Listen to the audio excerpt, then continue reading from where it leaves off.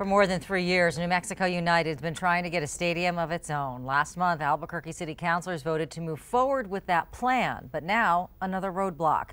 Neighborhoods around Balloon Fiesta Park are not giving up in their fight against it. And this time they're taking their concerns to court. Reporter Cristiana Ramos is live with details.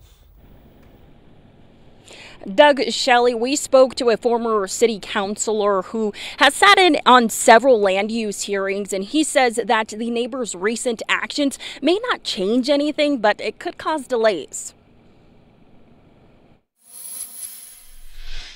During an Environmental Planning Commission meeting in April, Albuquerque City Council voted to reject a final appeal from neighbors to build the New Mexico United Soccer Stadium at Balloon Fiesta Park. Councilor Lewis. Yes.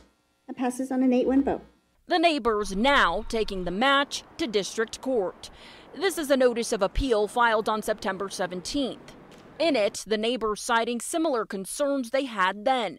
This is what one resident had to say when Target 7 spoke to her in March. The noise, the light, other types of pollution that come with building a stadium for that many people. Pat Davis is a former city councilor who sat in on several land use hearings. They're essentially asking the court to start over and do a mini trial to determine if the city's process was fair and equitable and included everybody in the process. He says although this play will delay United's plans, it means that opportunities for other funding might go away.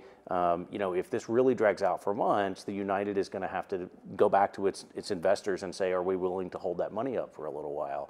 He says it most likely won't score the neighbors the outcome they're looking for. So is it likely to come back to the city council? Maybe. Is it likely to get overturned? History tells us probably not. But United says they're determined to get to the goal. We care about this community. We care about providing something that we can all be proud of.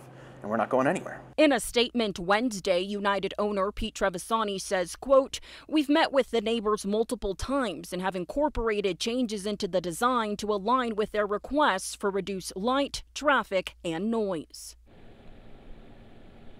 Trevisani also says that he remains confident that the court will agree that the process that led to the decision to build the stadium will still stand. No hearings have been scheduled yet. Reporting live from Balloon Fiesta Park, Cristiana Ramos, KOAT, Action 7 News. We weren't able to get a comment from the attorney representing the 3 neighborhood groups. United hopes to have that stadium built by 2026.